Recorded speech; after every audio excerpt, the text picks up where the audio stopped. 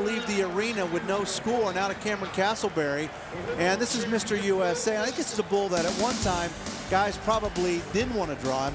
Now he's the kind of bull that if you can make the whistle on him, you're going to win. Well, you know, this little bull kind of went through different stages of his career. He was real good when he first started bucking. He just bucked hard. Then he got real smart and got kind of like an eliminator. And now he's back to just turning back and bucking. He's rider friendly. If you can do it, you can ride him.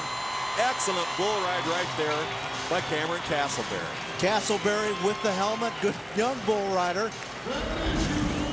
And he will tame Mr. USA. You know, a good move right here. This bull turns back away from his hands, so you don't want to overmove. You can see his free arm. He never drops it below his shoulder. If you do that, moves you to the inside of the spin. Mr. USA feels him. He jumps out of it. He comes back the other way. This bull's getting smart, but yet he's real good to ride. That was great. 93 is the score for Castleberry, and that's why guys want to get on Mr. USA now. So he makes the first qualified ride in the short go, and it is a great